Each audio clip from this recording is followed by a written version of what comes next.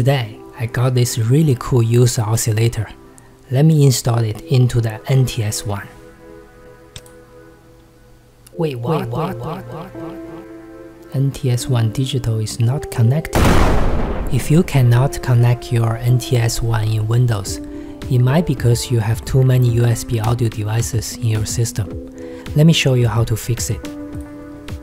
So first of all, you need to make sure you've installed the latest NTS-1 digital kit Korg USB MIDI drivers for Windows. Right?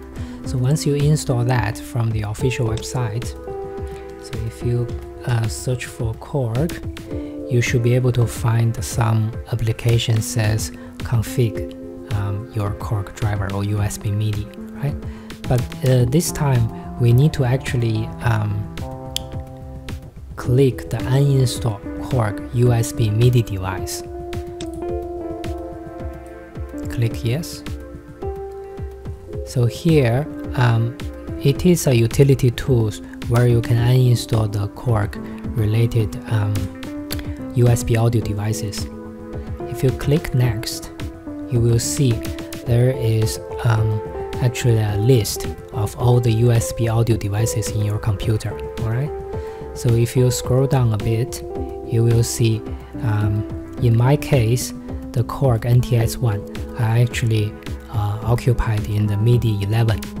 Alright, so this is the fundamental problem where if we open up the NTS-1 digital librarian, it won't find it. Alright, so you have to make sure the NTS-1 is being installed at the top 10 somewhere in here.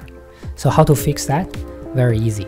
So we're just gonna click the option over here, and we uncheck the delete Korg MIDI devices only, because we do want to clear up some spaces in the top 10. Alright, so don't worry about too much of deleting those existing USB devices. For example, let me just choose some the last three, right? So it says USB audio devices, right? Probably is some of my USB headset or something. But if we delete that right now, it won't hurt, right? Next time if you plug into your own USB devices, it will automatically install the driver. So we just need to clear some rooms for the NTS-1 to be the top 10 in this list. Alright, so okay, so I think by removing these three, it should make some room for the NTS-1. Alright, so maybe this is my drum brute driver. Maybe I'll just remove that as well. So that, as you can see, I actually selected 4 MIDI devices that doesn't belong to the NTS-1. Alright,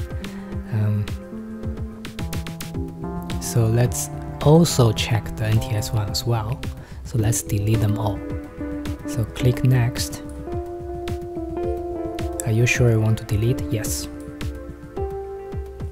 Okay, so now we're finished. Alright, so let's double check. Okay, so now the Korg USB driver has detected the NTS-1 driver hasn't been installed yet, right?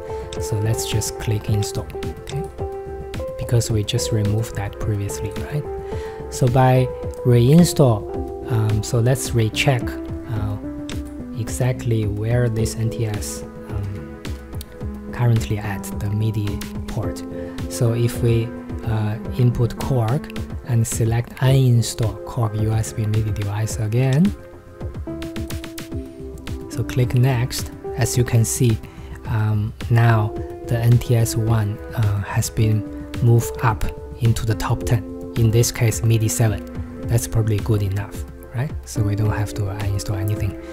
We just basically use this uninstall utility to check exactly where this NTS-1 is located in terms of the MIDI. Alright, so let's click cancel. Now let's make sure the NTS-1 is connected to the computer with the USB cable. So let's start up.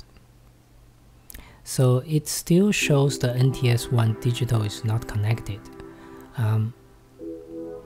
But what you can do actually, after click OK, is to click the option and the preference. Alright, so once you click here, as you can see, there's a specify MIDI ports manually. Alright, because we changed the MIDI ports previously, it might still remember the ports that already been deleted. That's part of the reason it could fail connecting your NTS-1. So now let's check the specify MIDI ports manually option. So previously I didn't show you, but before the NTS-1 has been out of the top 10 MIDI ports, this list is empty. But after the fix, we can actually see there's actually the NTS-1 option available in both MIDI in and MIDI out. So now let's just select the only option within here and click OK. Now let's quit and start up again. Finally, we connect the NTS-1 correctly in Windows, right? Because you can see there's already some user oscillator showing up here. So that's the fix. So let's recap. So in order to fix the NTS-1 connection problem in Windows, first of all, you need to make sure you have installed the NTS-1 USB MIDI driver from the official Korg website. So secondly, I saw some strange issues while your USB cable isn't connected to the directly to your computer USB port. So previously I connect the USB port to some of my USB hub, which could sometimes cause the connection problem. So secondly, you need to make sure you always connect your NTS-1 through the USB cable directly into your computer USB socket. Alright.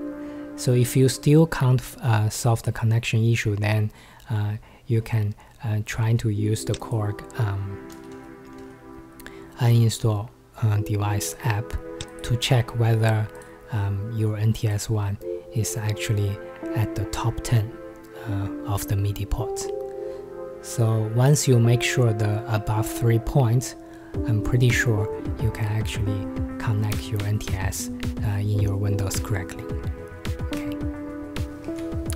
There you have it, the complete solution to fix your NTS-1 connection issue in Windows.